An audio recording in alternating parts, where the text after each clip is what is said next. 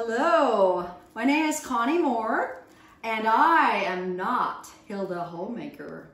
I have worked most of my entire life, and so I have not had a lot of time to do all these homemaking things. But I've learned how to make good whole wheat bread.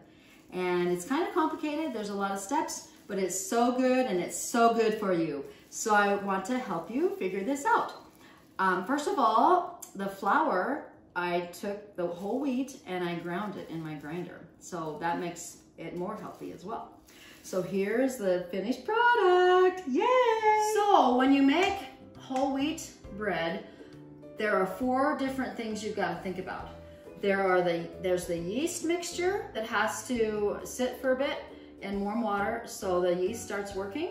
It's your leaven. There's the egg mixture. There is the liquid mixture that you put on the stove to get warm. And then there's the flour mixture. So you put them all together in a big bowl at the end. So there's 4 different things going on at the same time.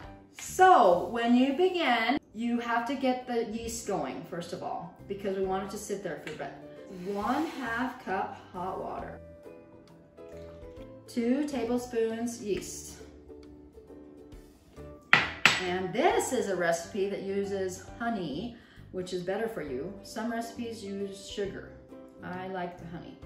So then it sits there for a while and the yeast starts to do its thing because it's in hot, warm water. Some bread mixtures will use milk or sugar in the process. But with wheat, you use water with everything. You know that the yeast has worked because look at this. It's starting to bubble up and do its yeast leavening thing. Then you also have the egg mixture.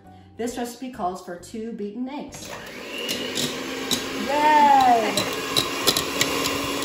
So for the liquid ingredients that you put in a saucepan, you need some buttermilk. But who has buttermilk? No one. So in order to make buttermilk, voila, all you need is lemon juice. You have 1 cup milk, and then you add 1 tablespoon lemon juice, and now you've got buttermilk. Yay! So we put the buttermilk in, 4 cups warm water, 2 teaspoons salt, 2/3 cup oil, and 2/3 cup honey. Some recipes call for shortening or sugar, but this one is more healthy. So yay! Then we put this on the stove and you let it get warm. Just warm. Not boiling, just warm. Because if it's too warm, it kills the yeast. But if it's too cold, it doesn't work with the yeast. My mom used to always have this sitting on her stove when we were growing up. And I was like, oh, we've got rolls coming, yay! And she would make cinnamon rolls and they were so good. Had no idea how she had cinnamon rolls ready by 7 a.m., but somehow she did. So now is the miracle time. We're gonna make the dough. So you put all of these things together. So you put your liquid, oil, sugar, salt mixture in. You put your yeast mixture in. Hey, Mr. Yeast, do your job. Make everything rise. You put your eggs in.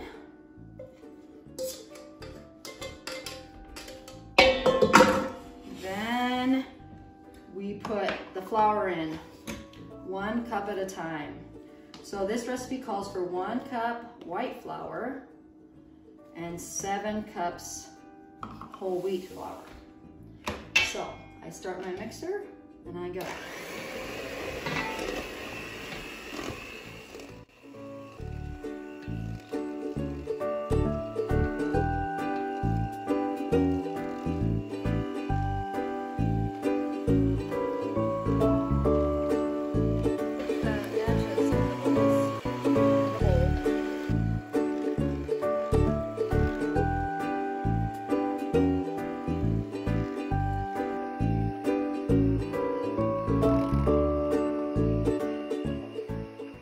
can adjust the amount of flour until it's a sticky mixture. This needs more flour in it. The elevation and also the barometric pressure actually determines how the dough turns out. It's interesting. I'll show you when it's the right consistency.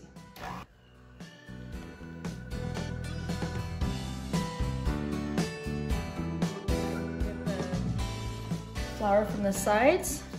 I had to put some extra white flour in today for some reason to make it the right consistency. Yeah, this is the right consistency now. See how it's kind of rubbery a bit, or I don't know the right adjective, but my mom would always say that she wanted her roll dough to be sticky. And then you put a damp cloth over it and you let it rise. It should double in size. And you put it in a warm place in your house. Some ovens actually have a really low setting. You could put it in your oven and it would rise. So it takes a little while to rise depending on how hot your house is. And also elevation makes a difference. The reason the cloth is damp, if you do not dampen the cloth, there gets a crust on the dough and it's kind of yucky. Let's see. Voila! Woo! It rolls about twice as much. Yay! Now, that took a while. Now you put Pam on the loaf pans. We have metal ones here and also glass ones. Now you do the magic with your fingers. My mom used to put butter on her fingers so they wouldn't stick. I'm just putting Pam on mine. Okay, grab the dough. Woo! Oh, it is sticky. You want it sticky because then the bread is light and fluffy. Okay, then you roll like this. My mom used to spank it. I'm not very good at the spanking action. Then you put it in the loaf pan and try and make it flat on the top. Okay, another bunch.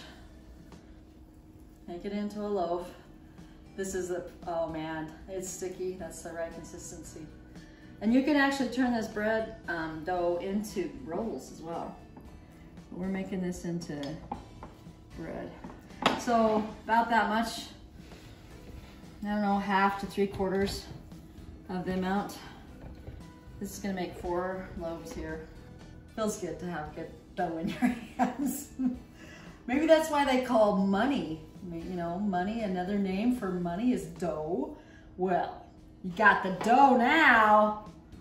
You try and keep it smooth on top. So then you have a nice smooth surface when it cooks. Now you put the damp cloth over it. Now it's got to rise again.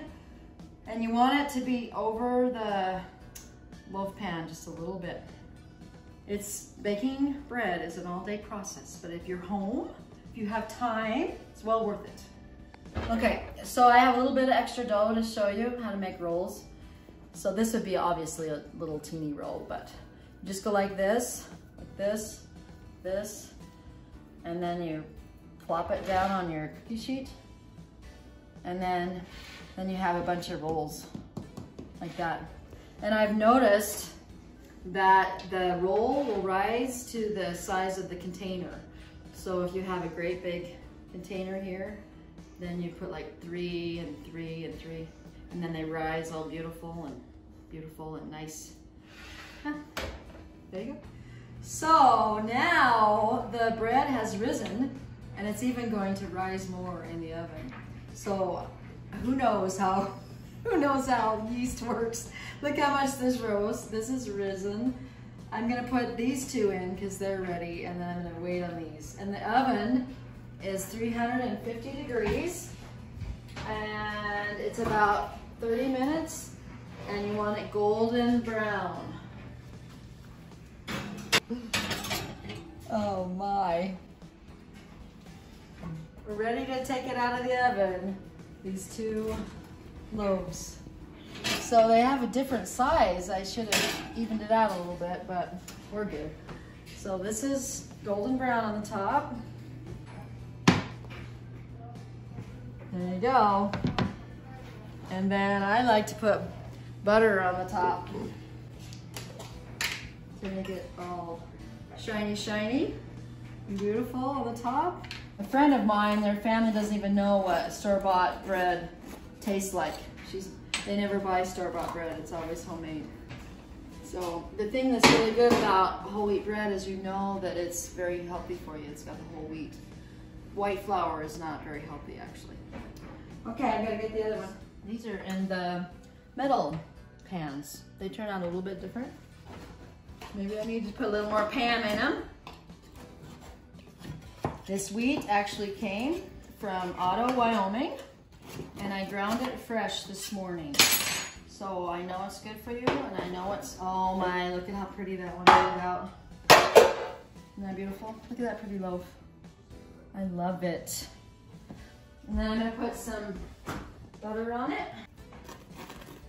Now I know my family is eating something that's good for them and doesn't have all the preservatives and stuff that is harmful to you. So I hope I helped you know how to make bread, and feel free to buy my whole wheat flour from Wyoming. Thank you.